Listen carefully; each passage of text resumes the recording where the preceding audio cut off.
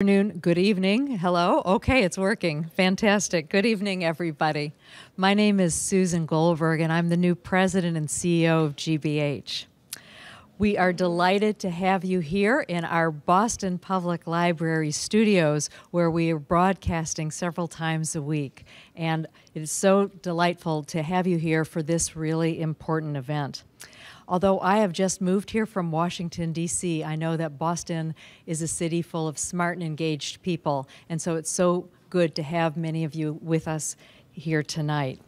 And in fact, we are here because Ed DeMoore and Sandra Lopez-Burke, who leads our community engagement, bumped into each other in this very space, and it was their conversation that led to tonight's event. You know, I wanted to also thank the people who have been great GBH supporters here over the years, people like Rick Burns and Chris and Lisa Canab, and many more. So it really fills me with pride to be able to be part of this organization that brings so many important discussions into a public forum, and that is in fact why we are all gathered here tonight. And I'm so proud to be able to be with Raney Aronson-Rath, our executive producer of Frontline and the editor-in-chief of that show, and our guest to discuss one of the most important events of our time, really looking at the changing world order. And so, Raney, let me turn it over to you. Thank you so much, Susan. It's wonderful to be Boss, so welcome. Hello and welcome to everyone. It's wonderful to be together. I'm Raney Aronson-Rath, as Susan said, and I'm the executive producer and editor-in-chief of Frontline, and I'm thrilled to be with you all here tonight at the Boston Public Library. And for those of you online, welcome. Frontline has been lucky enough to call GBH our home for the past 40 years. Yes, we're celebrating our 40th anniversary this month.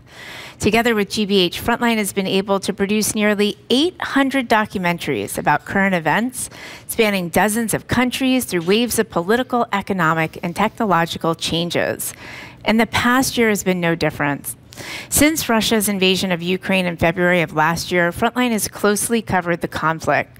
We partnered with the Associated Press to produce on-the-ground investigations into possible war crimes and examine life in Russia under Vladimir Putin's crackdown on dissent. Later this month, we'll premiere our film 20 Days in Mariupol, an unflinching account of life under Russia assault at the Sundance Film Festival. Tonight, we'll be talking about some of the ways that conflict has rippled across the globe. We'll learn more about the consequences of the war in Ukraine on the global economy, the response to the war from China and the US, and what all of this means for the future of Russia, China, and US relations. To help us understand these changing dynamics, I'm joined by two distinguished experts in Chinese and Russian affairs. Dr. Alexandra Vacroux is the executive director of the Davis Center for Russian and Eurasian Studies at Harvard. Her scholarly work covers Russia and Eurasian policy issues. Dr. Tony Saich is the director of Rajawali Foundation Institute for Asia and Daewoo Professor of International Affairs at Harvard. He teaches courses in government, politics, and economy with a focus on China. He is the author of a fascinating book I really hope you'll all read, From Rebel to Ruler, 100 Years of the Chinese Communist Party from Harvard University Press. Thank you both for joining us tonight and for this fascinating conversation. So let's start in the news. You know, I'm a current affairs person. So just last week, we know that Xi and Putin met over video conference. I got to jump in right there. What did you make of that? Well, I think it's just a reassurance that despite all that's happened in terms of the conflict in Ukraine, the pressure from the US, that this is still a fundamental basis for their relationship to build what they think of as being a new global order. Mm-hmm. I thought what was perhaps most interesting about the discussions, apart from the lavish praise they heaped on one another, was that if you looked at the Russian reporting of the meeting, it featured quite prominently the fact that Putin had invited Xi to come and visit in Moscow. When I looked at the Chinese initial reporting, it did not mention that at all.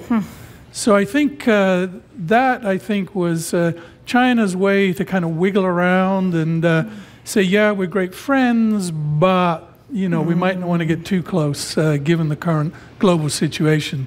And what did you see when you saw that? Well, I think that really reflects the fact that this relationship right now is much more important for Putin than it is for Xi. Mm-hmm. He's certainly preoccupied with some domestic problems, but for Putin, Xi is the lifeline, given how much has been cut off from Europe since the war began. Well, let's talk about the beginning. So if you rewind a year ago, February 2022, so you have this conversation between two of them in person at the time where they say and they proclaim a friendship without limits. Yeah. So I would love an interpretation from both of you about what does it mean when Xi and Putin say friendship without limits a year ago? Well, I mean, I think to follow on from the last point, I would say there's two different aspects to that relationship. The first, if you like, is more at a kind of geopolitical, geostrategic level. And that follows on from the point we made earlier that clearly both sides see this as a partnership, if not an alliance, that is attempting to build a different global order, one that can challenge the preeminence of the United States of America in global affairs. But I think buried underneath that, there's a very practical element to it. Alexandra just said about the practical needs from Russia, but there's also practical needs from China's side. Ultimately, Xi Jinping and the Chinese leadership have come to the conclusion that the long-term problem for them is the United States of America. And that's where there's going to be confrontation over a longer period of time.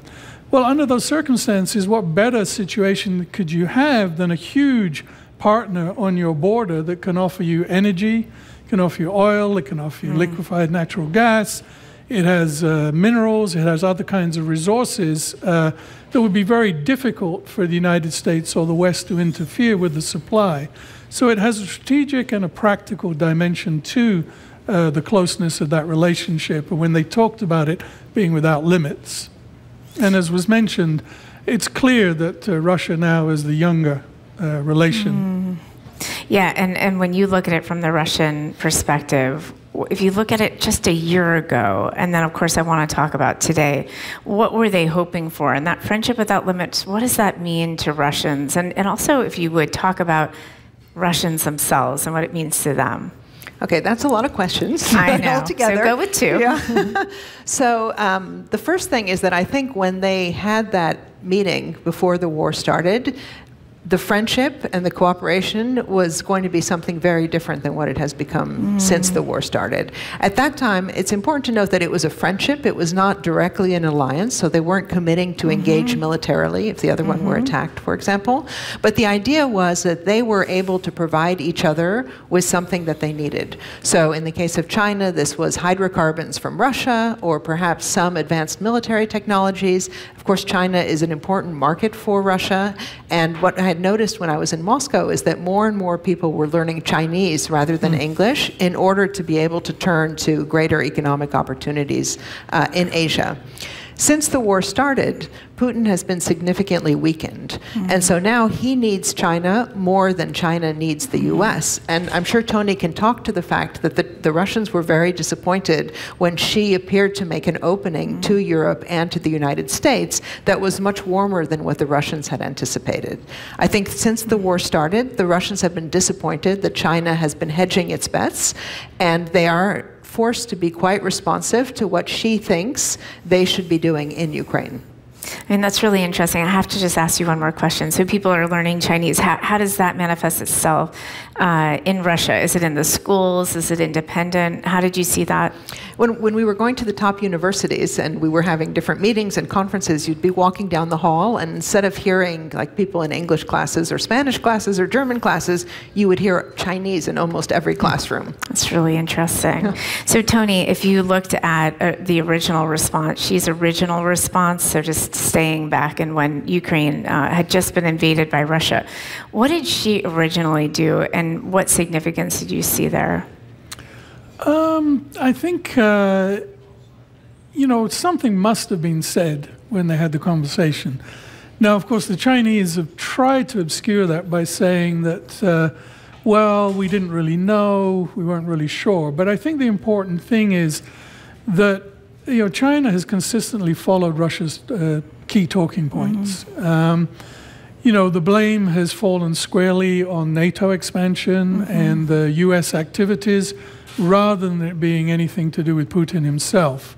So at that level of the rhetoric, they've been pretty consistently supportive and in favor of Putin. I think Xi has been frustrated. They talked about, in September that Xi had been critical of the situation in the war. I don't think that was because of the war itself. I think it was like, why haven't you finished this off more quickly? Yeah. Why haven't you got this done? You're just creating a mess for all of us. But, again, you need to parse out rhetoric from action. And if you look at what China's been doing, going back to the point that you just made about much warmer opening or attempt to open to Europe and America, they've been careful not to alienate too much the West. So they've been careful not to get involved in activities that would bring US and Western sanctions on them. They've been very careful about areas to do with military cooperation, as we've heard. And of course, the one area where they did intervene was to say pretty clearly and pretty loudly, no, the use of nuclear weapons, threats of nuclear weapons, is clearly not acceptable. So they've tried to sort of walk that difficult line while not giving up the idea that the rock foundation, if you like, is a much closer relationship with Russia. That's really interesting, especially the part about nuclear weapons. Would you talk about that as well, and what kind of ripple effect that had, as far as you know, there? So one of the things that we strongly suspect is that China is being more compliant with what Russia is interested in, at least publicly, but it's probably costing them something in negotiation. Right? The Chinese are extremely good negotiators when it comes to getting good prices for oil and gas from Russia, and I suspect that in exchange for not coming out and criticizing Putin directly, they're getting additional concessions on the oil and gas they're buying that Russia is no longer able to sell to Europe. So there's definitely benefit to China from having Russia on the back foot. And benefit to China, also benefit to Russia. Obviously, Russia is the junior partner at the moment. Can you talk just historically about their relationship, just for a moment, to detour from the current affairs edge here? What was that relationship like? Like, just even take us 5 or 6 years ago.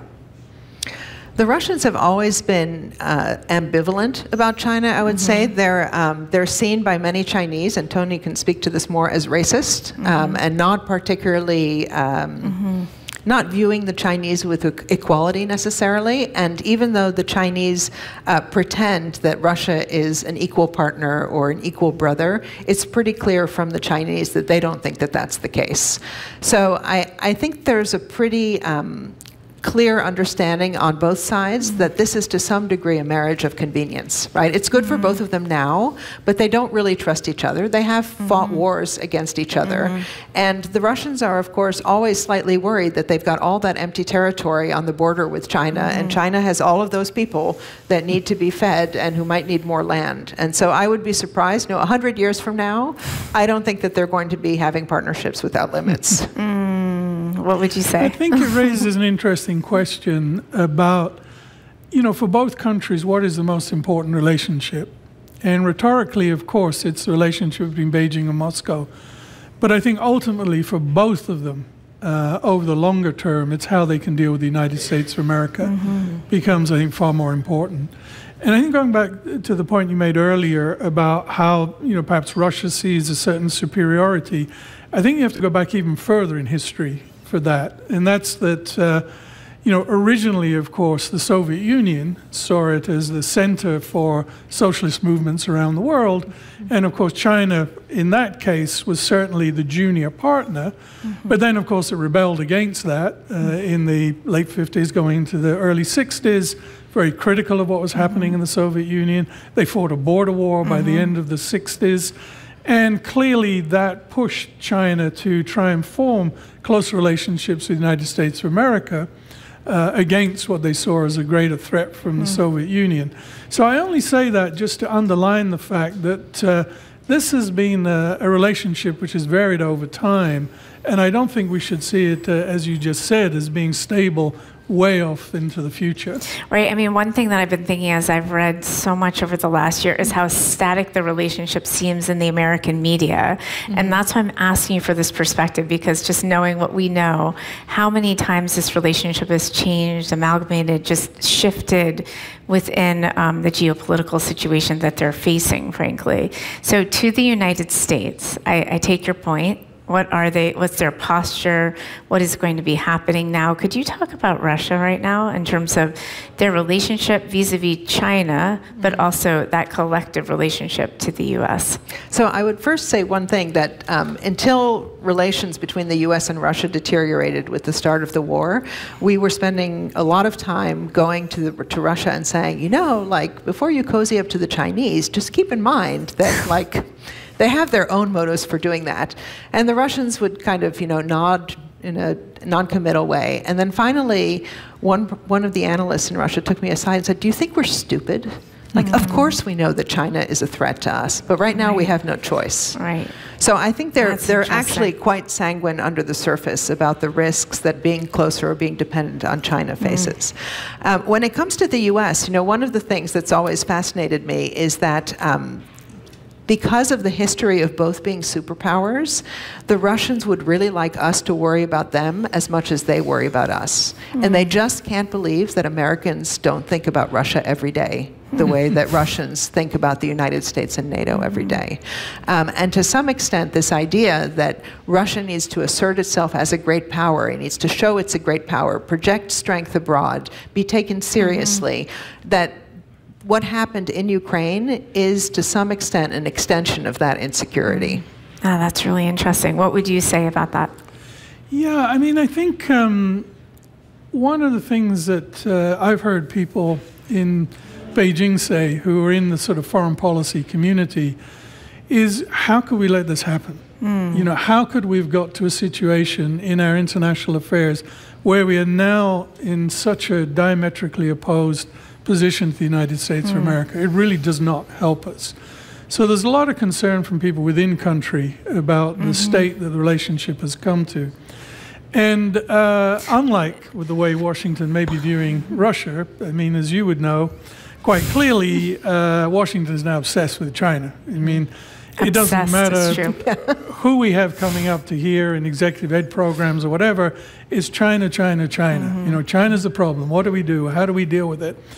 And that itself, I think, is extremely exaggerated, the fear that runs through Washington at the present time. That's not to say we don't have differences with them. We shouldn't be critical of them in certain areas, but I don't think we should go to the other extreme of overestimating the potential danger that can come from China. It has enough of its own problems to deal with. And I think in Washington, I think the really interesting question at the moment is how far does Washington really want to push things in the relationship? And there in October last year, we saw for the first time, I think, the White House beginning to really define the nature of its relationship to China. It first of all put in place the restrictions on export of semiconductors, a number of other materials. And then, of course, the national security strategy came out where it made it very clear Russia's a short-term problem. The real problem long-term is China. China, right. Now, what interests me on that is that those measures they took in October to try and push China to accommodate U.S. demands on certain issues around unfair practices, or is it the start of an end game, which is really to squash the Chinese economy?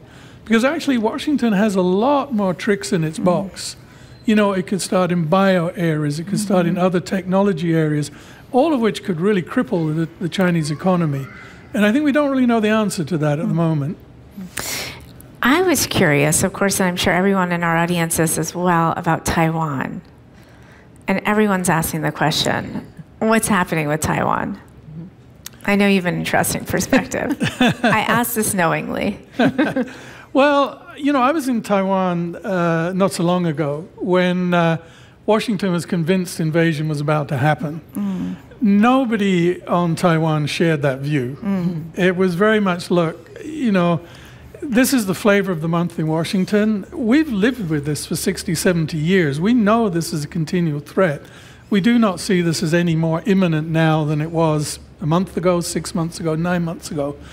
I'm not discounting the fact there's a danger and there's potential there, but really the possibilities that China would invade Taiwan within near to medium future, I think are almost zero. I mean, Xi Jinping may have made some terrible mistakes recently, but he's not a complete idiot. And he must know, and having looked at what's happened in Ukraine, that a premature invasion of Taiwan would be crippling in terms of US sanctions, Western sanctions, problems it would bring to the Chinese economy, and quite possibly bring the end to Communist Party rule in China.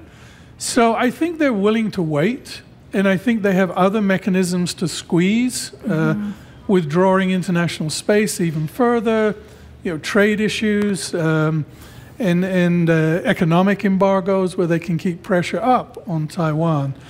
And there was a rumor that went around, some months ago that 2027 was going to be the date for invasion. Well, yeah, there was a 100th anniversary of the founding of the Red Army.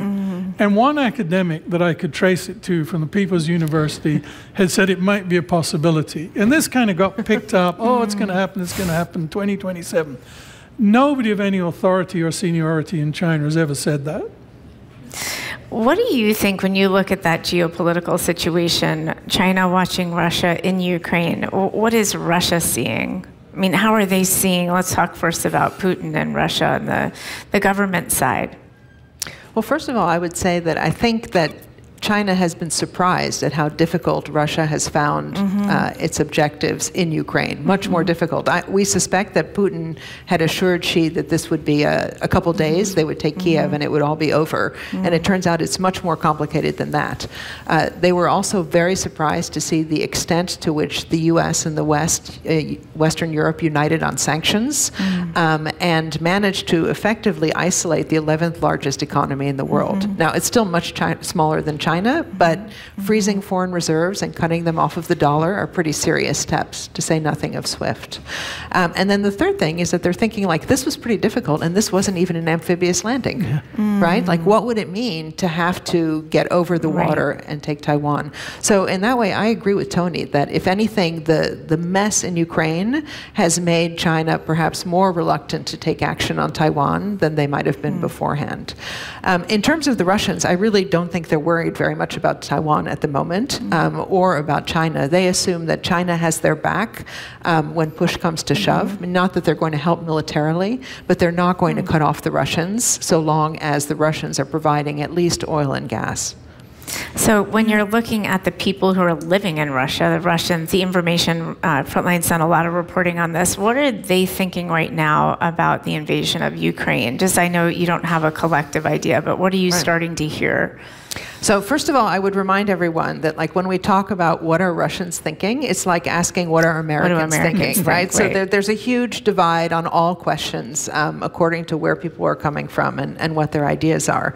The second thing I would caution us is that we have no reliable public opinion polling now in Russia anymore, and no independent media.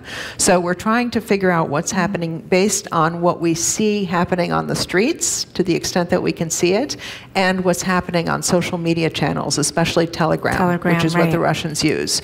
And what we see there is that there is pressure on the Russian position, and interestingly, it's now coming from two sides, both the right and the left, for the first time. So on the left, you have people who were opposed to the war, who think it was a terrible idea for a number of reasons. You also have those who are having family members suffering as a result of the mobilization and conscription, either people killed or disappeared or wounded, and they're starting to make noise about that. On the right, you have the nationalist, far-right nationalists who are coming out and saying, actually, the Kremlin is not being aggressive enough in the way it's fighting. They should be using nuclear weapons. They should be, bombing all of the infrastructure so there's no heat or electricity. Why are we being so soft? And so the Kremlin finds itself kind of in the middle, which is a position it's never been in. Now, Putin doesn't really have to win re-election, but at the same time, as Tim Fry, an analyst, says, it's much easier to be a popular autocrat than an unpopular autocrat. And Putin will want to find ways to keep people at least passive, if not satisfied with what's going on. No, I think I shared with you. I was just going to say, for For China's perceptions, I think another factor is involved that if you think about Russia, it's had military engagements in Crimea and elsewhere. China really hasn't had a military engagement since 78, 79 with Vietnam. And war games are very different from actual realities where everything goes wrong. And I think while there might be sort of concerns about the technologies that China has, they have never really fought an integrated war with modern technologies. And you know, what we know happens is that anything that can go wrong does go wrong. And they have no experience of dealing with that, unlike the US military over a very consistent period of time. So I think that must be causing them a lot of concern as well. That's a really astute point. I was going to ask you, I was going to share with you that, you know, on the Frontline channels, we actually can see our YouTube channel has quite a number of Russians actually watching our reporting on Russia. And you can see in the comments even people sharing their thoughts. And we have seen the same reflection you just shared on Telegram, that you see far left and you see far right. And they're really arguing with each other in somewhat public forums, which has been surprising for us, and we've been reporting on that. So I guess my question is, how vocal can people be across that wide spectrum of belief right now in Russia? Well, it's hard to be vocal and not anonymous, right? On the far right, it's possible because that's a pro-government position. And even those people that are arguing for greater aggression might be careful not to say the word war, which is taboo. You have to say special military operation, or you could be actually sent to jail. In terms of the left... So maybe Putin should have been sent to jail when he mentioned war. Well, that was a very interesting turning point. Yeah, when he mentioned that. And you have a tension, right? If it's a special military operation, why do you have to keep mobilizing people, right? So they're putting themselves in an unpleasant corner. But in terms of the opposition, I mean, over the past 10 years, especially, since 2010, the Putin regime has managed to silence the independent media completely, throw most of the leading opposition members in jail, and open its borders to anyone who disagrees enough to think that they just want to leave. And so it's very difficult now for people to organize or mobilize on the streets if they're against the regime. I mean, even, I think this happened in China as well, even holding a blank piece of paper can get you arrested, because the assumption is if you wrote anything, it would say no to war. So the people who are protesting are incredibly brave, but there aren't very many of them. And when I look at what's been happening in Iran over the protests that started with headscarves and the morality police, or in China over the COVID rules, and those are similarly repressive regimes, and people did take to the streets. We really don't see that happening in Russia right now, and it's not because everyone agrees with the war. I love it when a panelist actually brings up my next question, which is, let's just take a moment and talk about the protests that we have been seeing over the last number of weeks in China. Yeah, one of the sayings in China is there's 2 hours of civil society and 2 hours of freedom. And that's the time between when people start posting messages before the censors get on and shut them down. So it is a very narrow window. I think the recent demonstrations, they're different in the sense that they had a spark, which of course was the death from the fire in northwest China in Xinjiang. And, you know, it really triggered just frustration, which had been going on with months. And so it overflowed and it burst into the streets. It was extraordinary, there's no doubt about that. It was in multiple cities, which again of itself was unusual. It wasn't coordinated, but people acting spontaneously. And then we saw basically the COVID restrictions lifting. Now, most of that has been reported over here as being the demonstrations led to that lifting. I'm not actually sure that's true. I think it's part of the truth, but I think 2 other things are equally important.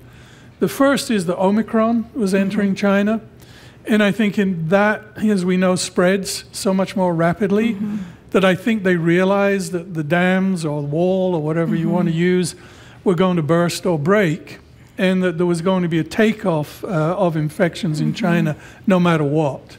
And the second thing, I think, was a big pressure from the business community in China, both international and domestic, that really these random lockdowns have been crippling the economy. So I think those factors also weighed into the decision to lift the lockdowns and constraints.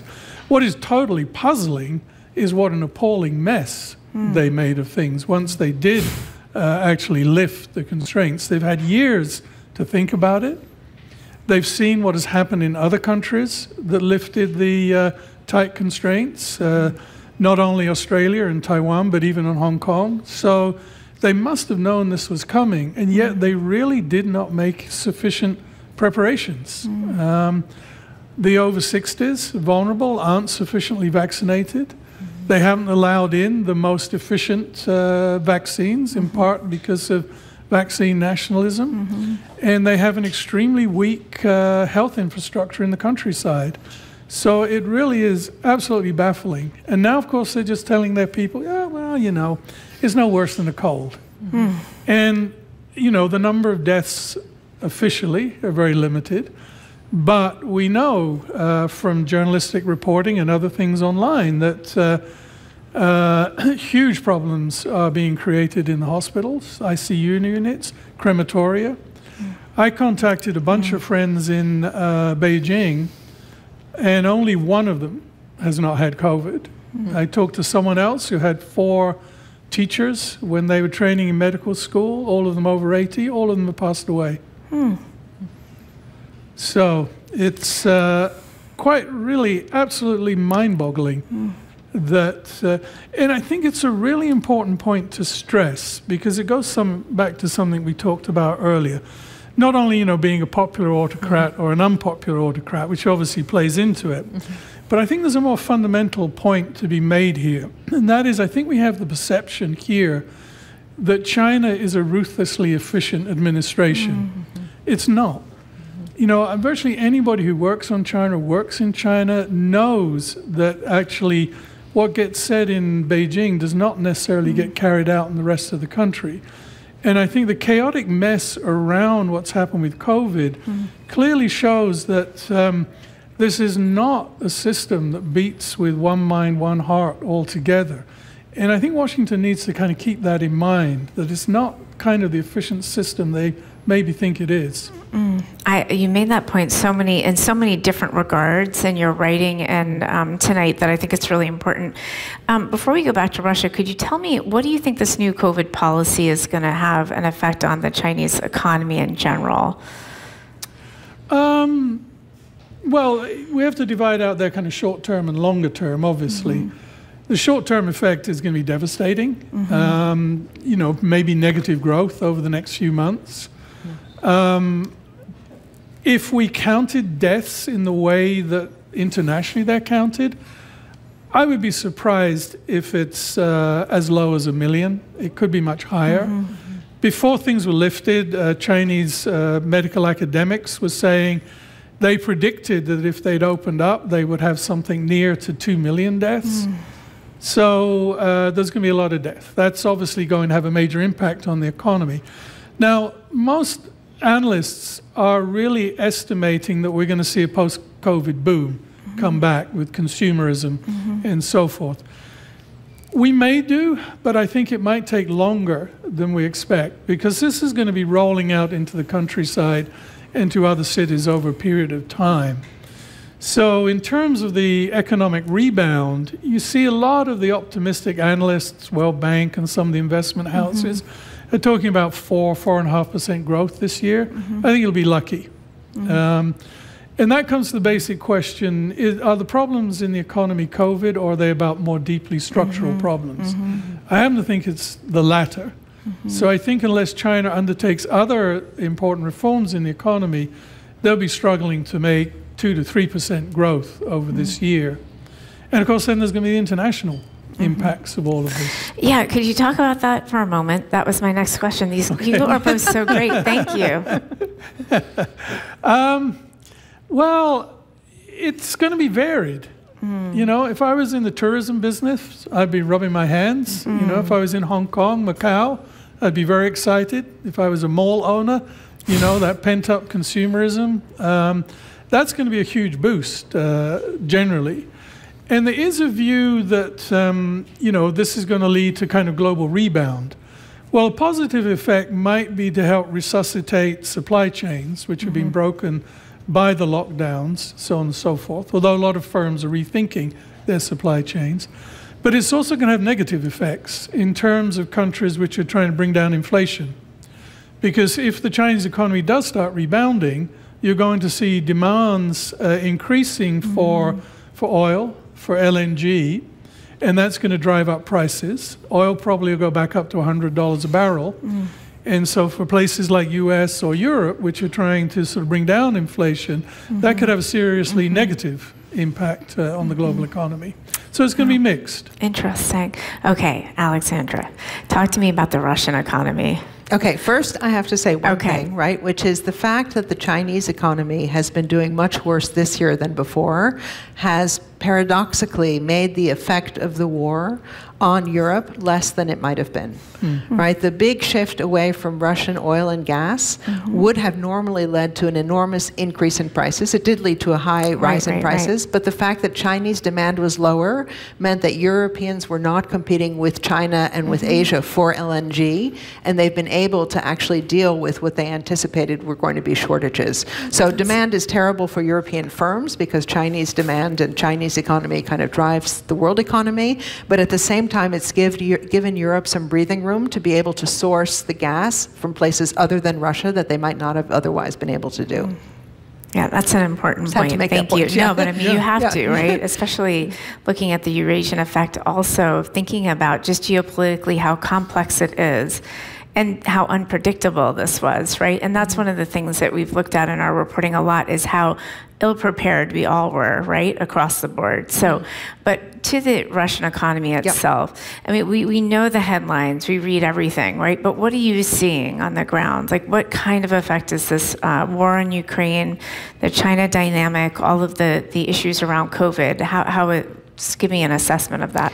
So I'd like to go back a little bit in time, right? Yeah, please. And not to February when the war started, but to 2014, which is when the Ukrainians say that the war started over the annexation of Crimea. So you'll remember that Russia annexed Crimea.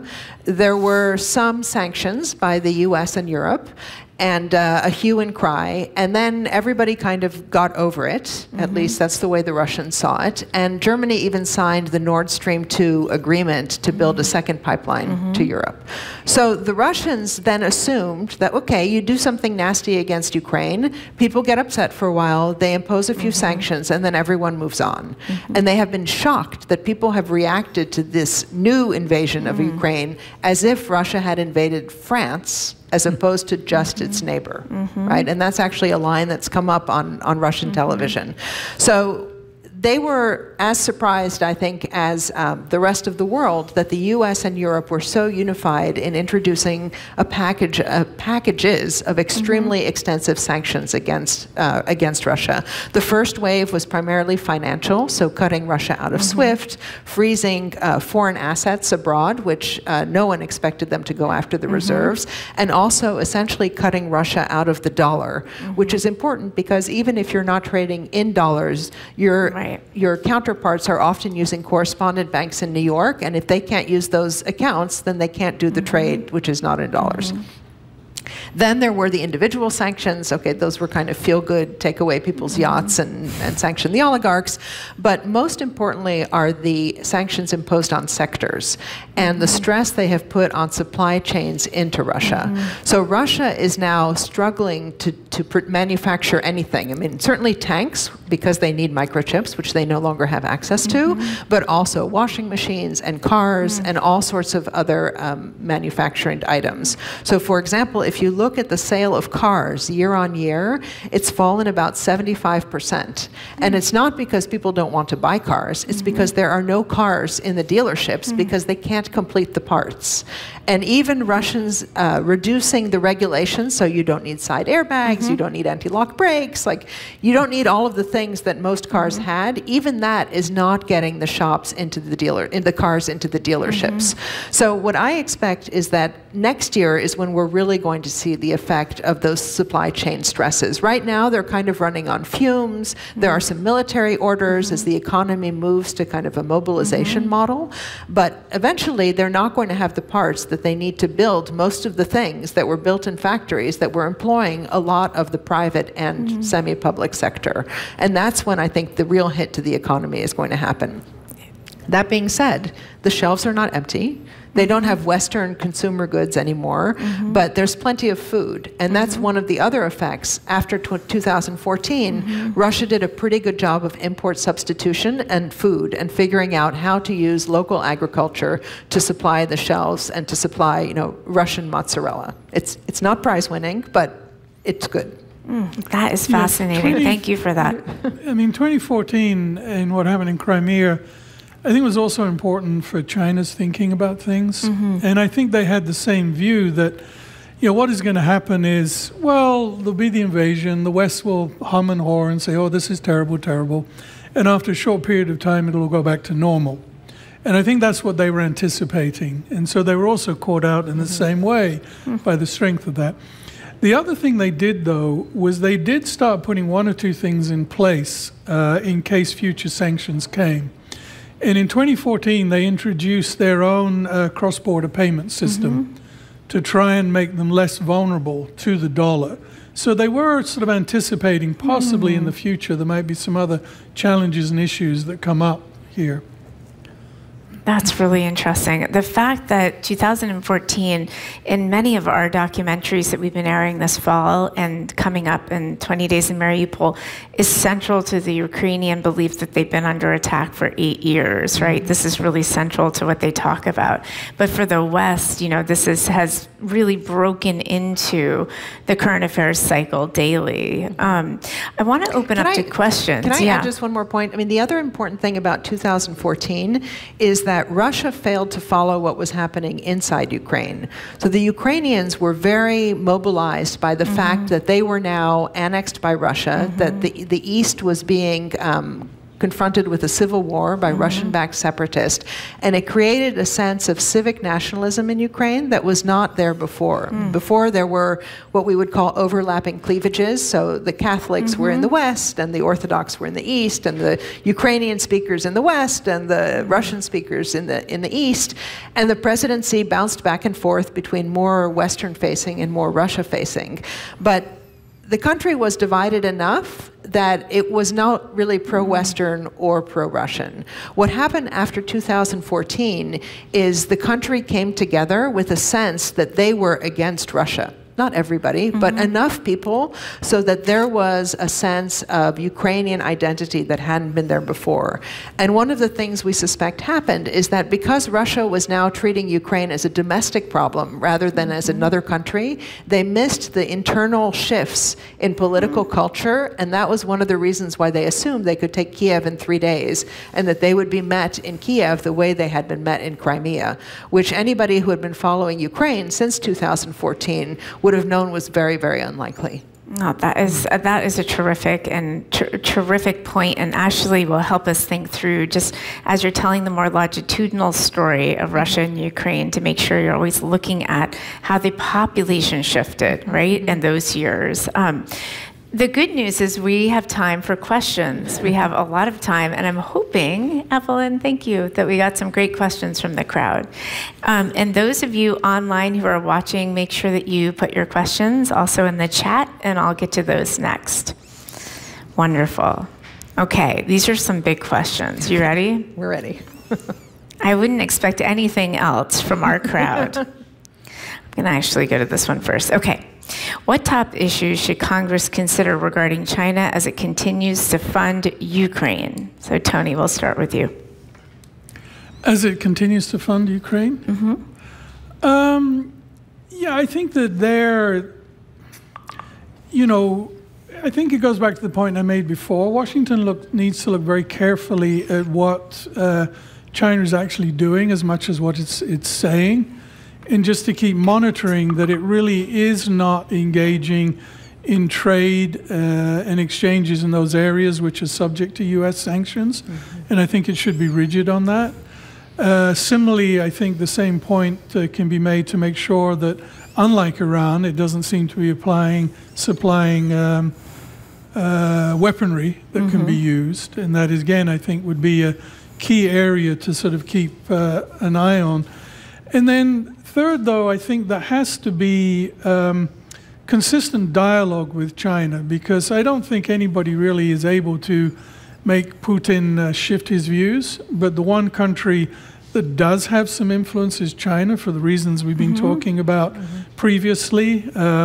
It seems, you know, from Erdogan in Turkey that, yes, he talks to Putin frequently, but it doesn't seem to do anything to change Putin's mind.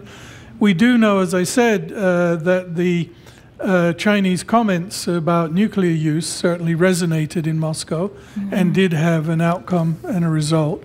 So I think Washington should begin to define what is realistic for China to be able to insert into the conversation in Moscow, and to be clear about that. And also then, I think, to raise consequences if those things are not pushed forward. A really good question about NATO, which I was going to get to in my question, so I'll just jump to this really wise question. How does one reconcile past U.S. assurances that NATO would not expand eastward with current talks about Ukraine joining NATO?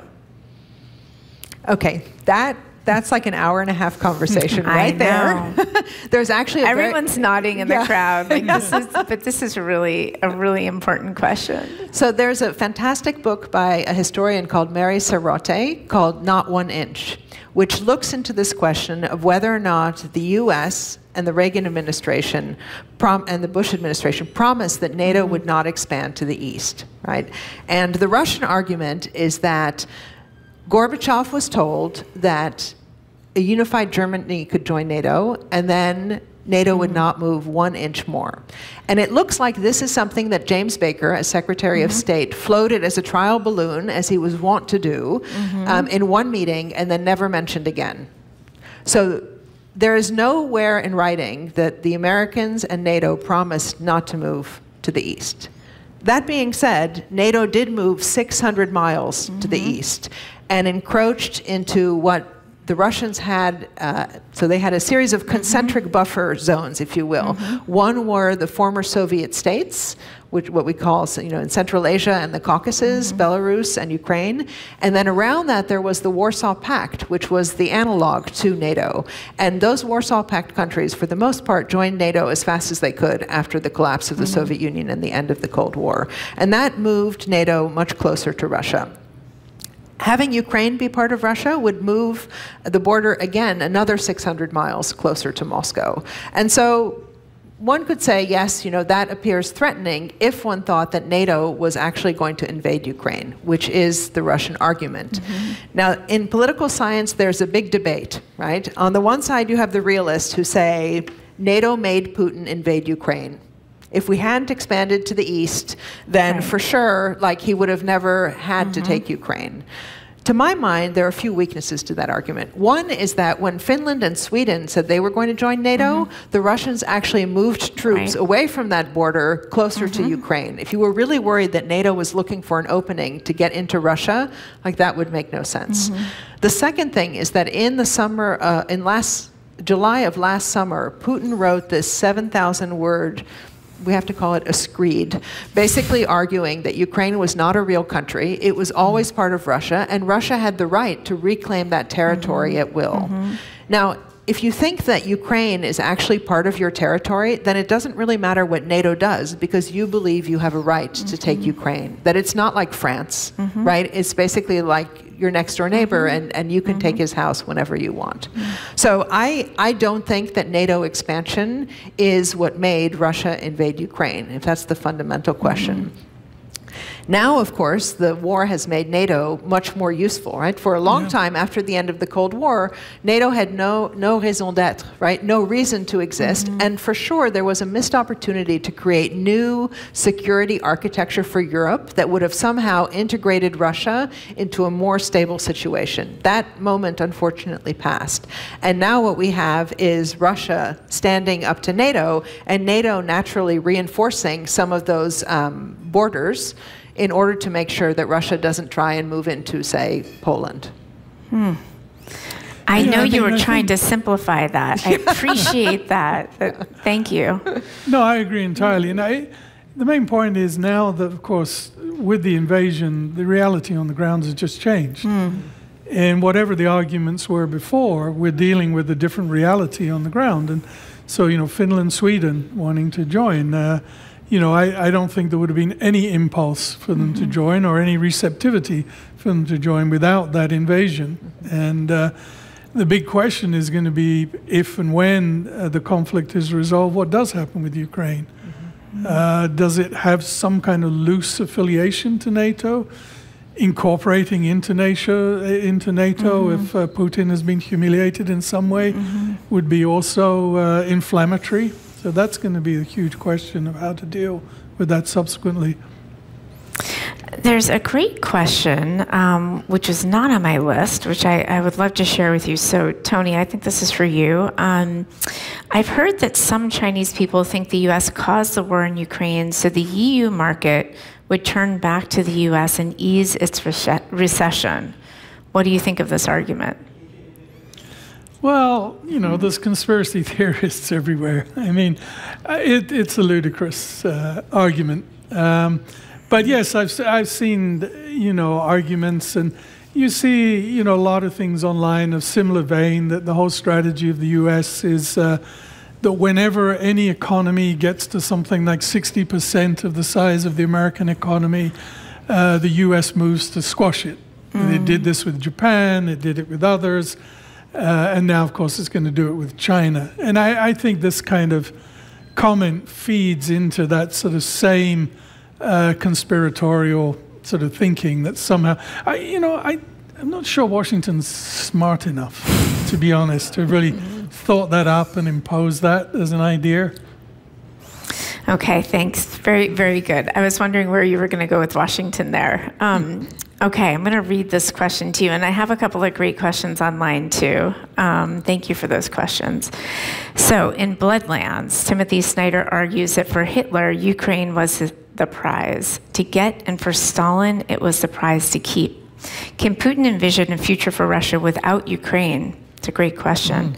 Is there an end, I guess this says, is there an end to the war where Putin saves face? These are wonderful questions. Thank you.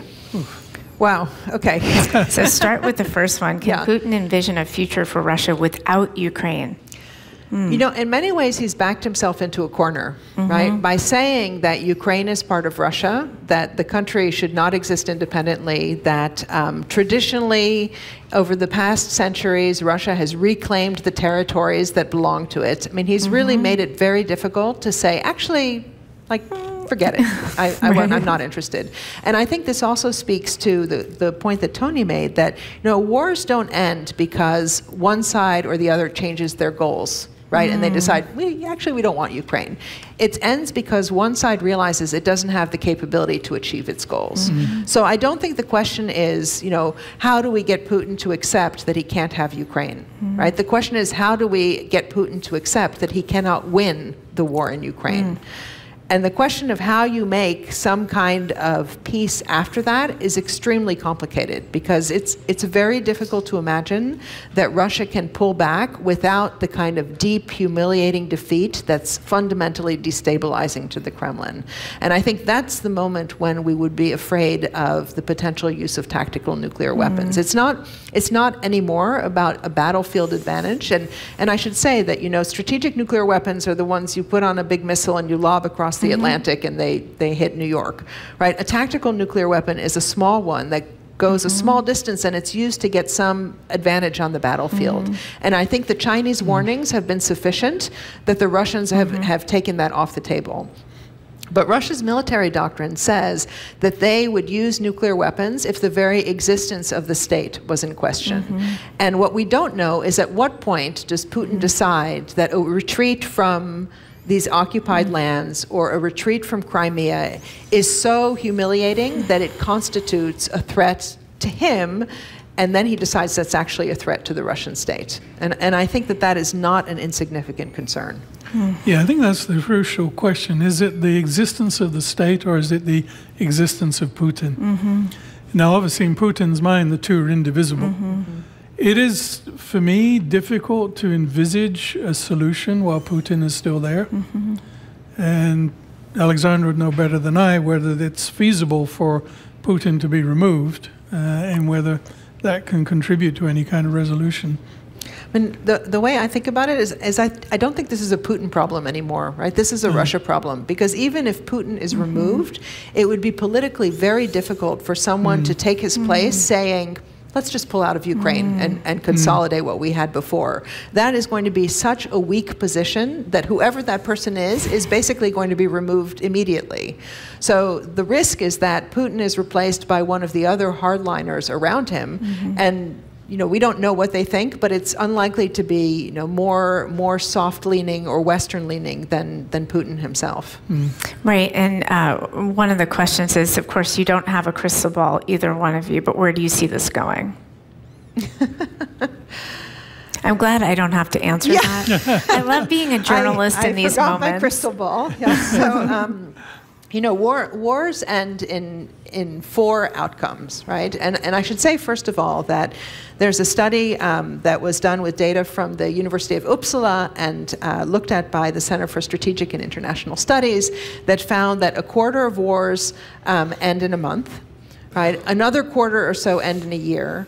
And the half that don't end in a year go on for a very long time, right? It becomes more and more difficult for the sides to make concessions that would allow them to stop the war. And I'm afraid as we come up on February 24th, that is definitely the most likely outcome at this point. And it's most likely why? Because of what I mentioned before. Like, the sides are not going to come to the table and make a negotiation settlement or an armistice if they both think they can win. And right now, both sides still think that they can win. So a protracted conflict is much more likely than, say, a negotiated settlement or an armistice with some kind of militarized or demilitarized zone. And total victory for either side at this point still seems out of reach, in part because it would require that the losing side accept the outcome of the war, and neither side is going to accept that. But there, I mean, the important factor that plays into that, even though we don't have a leader of Congress at the moment, is really how Washington and Europe are going to respond. I mean, is their support really open-ended at the financial levels that it's been providing support to date? Or as the public sort of tires, in a sense, that this is news we've been seeing for a year, you don't have the political pressure, momentum there, that constraints are set around the levels of funding, what funding can be for, and whether that creates a significant change in terms of what Ukraine is able to achieve in terms of resistance to Russian aggression and oppression. And that is one possibility that might force an unfavorable set of discussions for Ukraine about some kind of conclusion. And this is what Putin is counting on. Yeah, actually, of course, Putin thinks that democracies are inherently weak because you're only in office for a few years, then you're voted out of office, and so you can just wait out a conflict with the West. We'll get tired, we'll stop giving money, we'll get distracted, we'll get polarized, and then they can come back and finish the task that they set themselves. Well, thank you for that plug for a Frontline film called Putin and the Presidents. Notice presidents is in plural as we investigate his relationship with all of the American presidents as his tenure. Evelyn, we have more questions, which is great. Thank you for these great questions. Wonderful. I'm going to ask a question that's out of the blue, but really important. Could the U.S. have helped Hong Kong hold on to their democracy? Such an important question. Takes us into a different realm. I think that's almost inconceivable.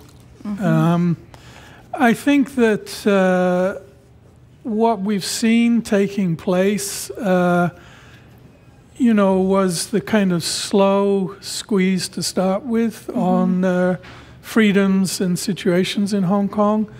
And then, of course, following all the demonstrations, I think Beijing, in coalition, I think, with elites in Hong Kong, particularly business elites, felt enough was enough, and the situation had to be, shut and closed down. Under those circumstances, it's very difficult to see what else the U.S. could have done to have prevented that. It's unlikely something that they would have undertaken extensive sanctions to prevent that situation. Certainly, the criticism, rightly, that has been voiced consistently about Beijing's behavior there has been important. I think what it has led to is a deeper understanding of the significance of Taiwan and the significance of other allies within the region, including Japan, South Korea, and how vulnerable their situation could be to Chinese aggression, and that really strengthens American resolve, at least on the current administration, to ensure that they are fully integrated and supported. So in Hong Kong itself, it's really hard to have seen. Once Beijing made the decision, it was going to break with the idea that the freedoms and guarantees could exist for 50 years. It was very hard to see what the US or other countries really could have done to stop that situation just kind of rolling through. And, there was no real democratic infrastructure within Hong Kong, similarly, that could have resisted it. And what was there was slowly dismantled with the press and then with the elections. The four elected MPs from the Democratic Party were first suspended, and then they were kicked out. And basically, as the situation that Alexandra has talked about, in Russia, anybody who didn't like it and was vocal, you leave. And what is detrimental to Hong Kong is that a lot of the qualified and educated elites have been moving out of Hong Kong. And, sorry, last thing I would just say is that there's a process which has been taking place for a long period of time, and that's the mainlandization of Hong Kong. You see a lot of companies, a lot of wealthy mainland Chinese resettling in Hong Kong. You see a lot of academics coming into the universities in Hong Kong. And friends of mine teaching there started saying, look, the universities here are beginning to run more along the lines and principles of universities on the mainland than the way they used to be in Hong Kong under those circumstances. So you've seen that kind of creeping mainlandization taking place, and I think that has really significantly changed a lot of the dynamics within Hong Kong itself. That's great. So before we go back to Ukraine and the war, there was a question from our online audience. Can you comment on the Belt and Road Initiative? Yes. In a couple of minutes? It's a slogan. I mean, a lot of things in China are really slogans. They're not really programs as such. So the Belt and Road is kind of anything anybody wanted it to be. So like every province had their own Belt and Road program. I don't know how many universities set up a Belt and Road Research Institute because you could get money from the central government. But there was no really coherent framework to it. So again, I think these sort of fears that this was somehow going to be China's strategy to encourage debt traps and so on. I mean, it really started because of its overinvestment in 2008, 2009 to keep its economy going, that it had massive excess capacity, cement, steel, etc., which needed to be exported, and it did. The one thing I will say, and this drifts a little bit away from the Belt and Road Initiative, I think that one of the things that the Chinese leadership have looked at with great powers is that great powers control standard setting in forefront industries. When they look at the US, that's what they did. When you look at my country, the UK, that's what we did a long time ago. And I think the way they see, one way they see Belt and Road operating is that they're putting a lot of money into what they see as the 8 forefront sort of technologies for AI and bio and other areas, and that they want to invest in those to get to the forefront, to use their overseas investment strategies to push those technologies out so that they will then control the setting of standards in those key industries. And I think they see that as a way of accumulating their power. Now, what the US has done recently, I think, will hamper their abilities to develop some of those forefront technologies. But in as far as there's something coherent there, that's what I would say it is. Can I jump in? Yes, why not? Please. I expect you to. One of the interesting things that's happened is that China and its Belt and Road investment projects or related investment projects, whether they're part of a coherent strategy or not, have been quite important in getting some of the countries that used to be closely allied with Russia through the Soviet Union to think about themselves as, to some extent, torn between Russia and China. So I'm thinking particularly of the Central Asian states that have been very happy to get Chinese investment. Russia was not able to economically invest in those countries, and the Chinese have been instrumental in not only building infrastructure like cement, concrete infrastructure, but also digital infrastructure, particularly in the introduction of so-called smart cities, which are high surveillance cities, which a lot of the Central Asian rulers are interested in having.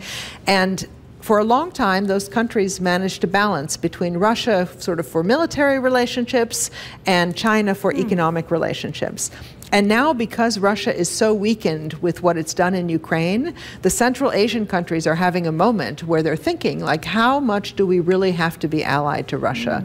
Should we be closer to China? Do we have the possibility to get more independence? And so, ironically, one of the impacts of Russia's war in Ukraine is that it might lose some of the inner circle of buffer states that it always counted on, because those states now don't think that Russia can enforce their conflicts in a meaningful way, and also can't be counted on to stay out of their business. Yeah, we see this playing out in other parts of the world as well, not just related to China and Russia, but obviously, China and the US, in Southeast Asia, for example, and Africa. And what you hear continually in Southeast Asia is we don't want to be forced to choose. And you're beginning to see the emergence of an economic Asia, which is very much focused on China, its trade, its investments, but a residual security Asia, which is still centered on the United States and its alliances. And having those two kind of pulled apart, and this is why I think it was a big mistake of the US not to, I understand why, but why not going into TPP, Trans-Pacific Partnership, created a problem, because that would have fused together the economic and the strategic. And now you have those two apart. But eventually choices are going to have to be made. I mean, you can't really run two AI or two internet systems, one based on Chinese technology, one based on US or Western technologies. So it's a huge issue. And you see it playing out also in Africa, where the US, of course, has been far less engaged. But interestingly there, a lot of the telephone technology is 3D technology that China's been pushing out. It's not particularly advanced. Okay, I'm going to have two more questions, and then we'll have some time together. The professors will be in the crowd with you all. Why doesn't the West get more aggressive and end the Putin era? Meaning assassinate Putin? I don't know, but I would assume. Get more aggressive. Maybe that means just not giving just aid, but perhaps our own military. Let's go in that direction. Okay, so... Or does it maybe mean earlier in the Putin Why didn't regime? we? Why didn't we act earlier, perhaps? Perhaps. Any question around this is a good question. Absolutely, yes. I'm just buying time here as I think of the answer. So... No, in general, it's not a great look to openly get rid of another leader. And the Russians have been saying that that's one of the things that United States wanted to do, that we were into supporting, for example, Russian NGOs and Russian opposition because we wanted regime change. We wanted to get rid of Putin. And one of the most shocking things that I heard is right after Donald Trump's election, I was in Moscow meeting with some university professors and think tank people, and they were saying, you know, thank God Trump won. We're totally surprised, but thank God he won because Hillary Clinton would have started war with Russia. Right? So there's always been this understanding or this perception that the U.S. really wants to run Russia or take it over in one way or another. And that's a very convenient narrative for Putin because he can say that he needs to stay there in order to fight that. In terms of like potentially removing him now, as I mentioned before, I don't think that solves the problem. And I think, in a way, any attempt to create political fracturing in the Kremlin only strengthens the argument that NATO and the US actually want to have regime change in Russia and allows Putin to mobilize more support among the population because now they really are under attack. So I think that that's not a winning strategy. In terms of why it is we were not tougher on Putin, right? That's a legitimate question. And I think for a long time there was the feeling that, you know, we don't have to love Russia in order to deal with it. We don't necessarily love China, and we have a pretty robust economic relationship. Can we find the areas where we want to cooperate with Russia on arms control, on certain limited areas of trade, on pandemic control, on anti-terrorism, on anti-narcotics, on Afghanistan, that make it worthwhile to continue dialogue? And for a long time, the answer was, like, dialogue is more productive than no dialogue. And I would argue now the fact that there's no dialogue makes it even more difficult for us to understand what's going on in Russia, and makes it much more difficult for the Russians to understand what's going on in the US, and that's actually not in either of our interests. Actually, because we just was reporting on that whole longitudinal relationship with all of our presidents. It's interesting that you say that, because this is the one era in which we're not having that relationship that's extremely intertwined, even if it's complex. So I take your point on that. Yes, Tony. No, I was just going to say, I mean, you know, a strong point of support for Xi Jinping is a very similar kind of argumentation that you know, the U.S. is out to get us no matter what. It really doesn't matter what we do.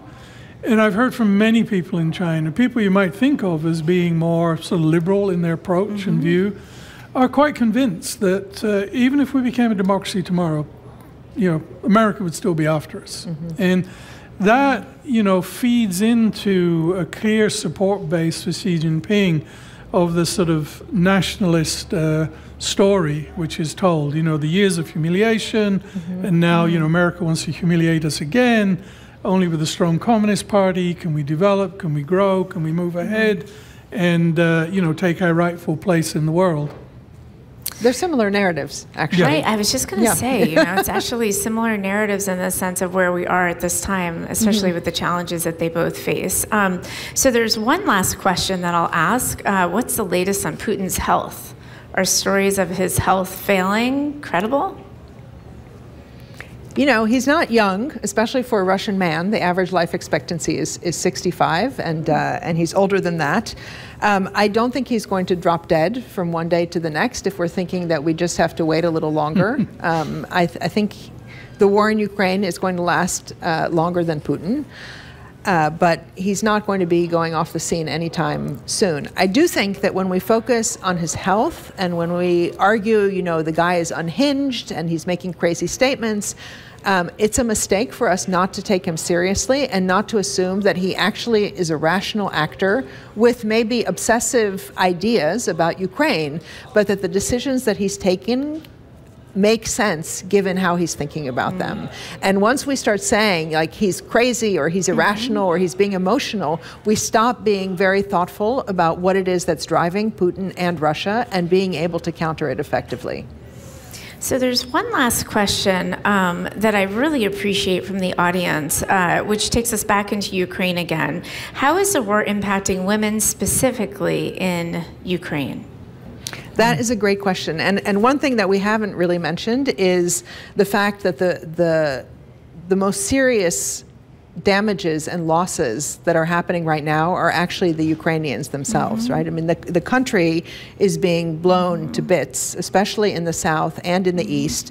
The new use of Iranian drones is causing incredible damage, not only to energy infrastructure, but to some of the areas in Ukraine that had been spared the conflict in the past. And we really shouldn't forget that and shouldn't underestimate that. Now, when it comes to women and children, one of the things that's very interesting is that there's been an enormous amount of migration within Ukraine from the east to the west. About 7 million people are internally displaced. That's the estimate. And about the same number have left Ukraine.